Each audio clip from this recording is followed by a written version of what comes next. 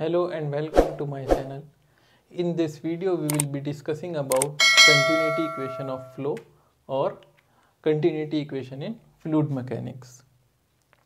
So you might have observed that if you are giving water to the plants in the garden and you press this pipe, then the flow rate or the velocity of the flow increases.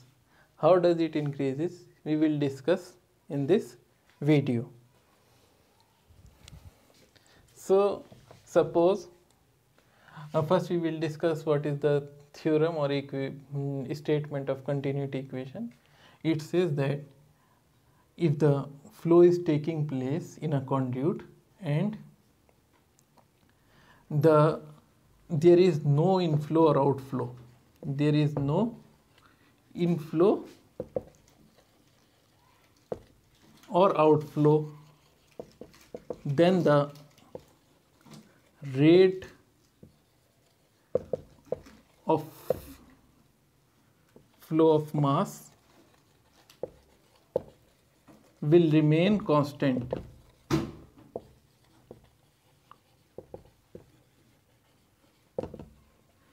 Rate of flow of mass will remain constant. That is, what is rate of flow of mass? That is mass flowing per unit time. Rate of flow of mass is represented by m dot. It is equal to the mass flow per unit time. So this basically continuity equation is based on the conservation of mass principle. Conservation of mass. Principle of conservation of mass. Now it says that suppose we are having a pipe in which the diameter is changing. Suppose this is section 2 and this is section 1. Flow is taking place from this direction to this direction. Then we will have mass flow rate at this section m1 dot and at this section m2 dot.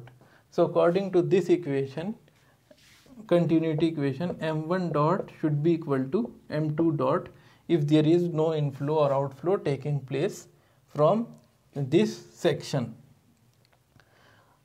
So what is basically m1 dot? That is mass flow rate is mass per unit time, and you know that mass is rho into density into volume, because density is mass upon volume.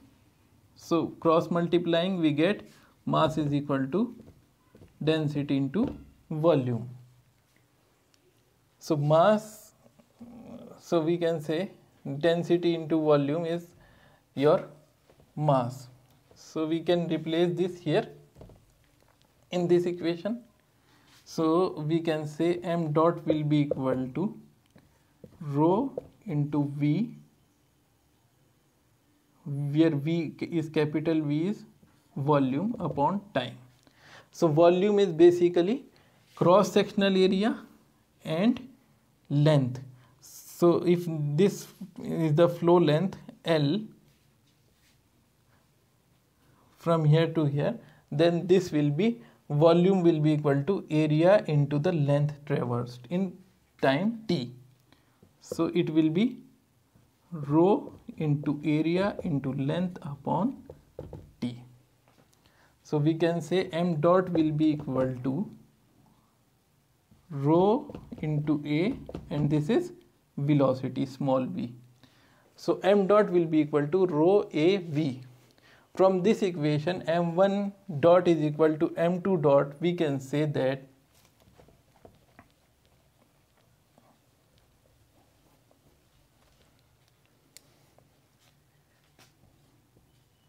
rho 1 a1 v1 should be equal to rho 2 a2 and v2, where rho 1 is the density at section 1, rho 2 is the density at section 2, a1 is the area at section 1, a2 is the area at section 2, and v1 is the velocity at section 1, and V2 is the velocity at section 2. So this equation is the generalized form of continuity equation applicable for both compressible and incompressible fluid. But if we assume that the fluid is incompressible,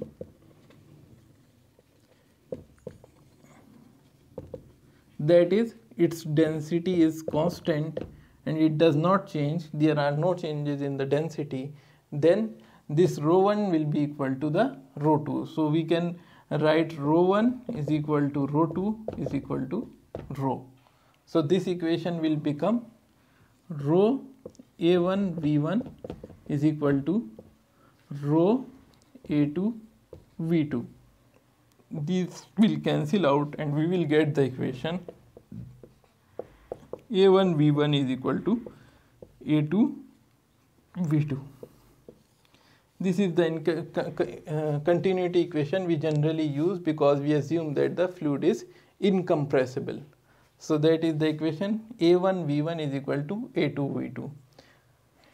And these two products A1 V1 and A2 V2 will remain constant. A1 V1 will be equal to A2 V2 is equal to constant. That is, if the one of these quantities, suppose A1 decreases, then V1 will increase, and to maintain this constant number. Similarly, if A2 decreases, then V2 will increase. So suppose that here A1 is larger, so the velocity here at this section V1 will be smaller, and at section 2 A2 is smaller, so V2 will be larger. This can also be explained like this, that we have V1 upon V2 from this equation. If we bring V2 below, so it will be equal to A2 upon A1. So that is, velocity is inversely proportional to the area. So when area will increase, velocity will decrease, and when area will decrease, velocity will increase.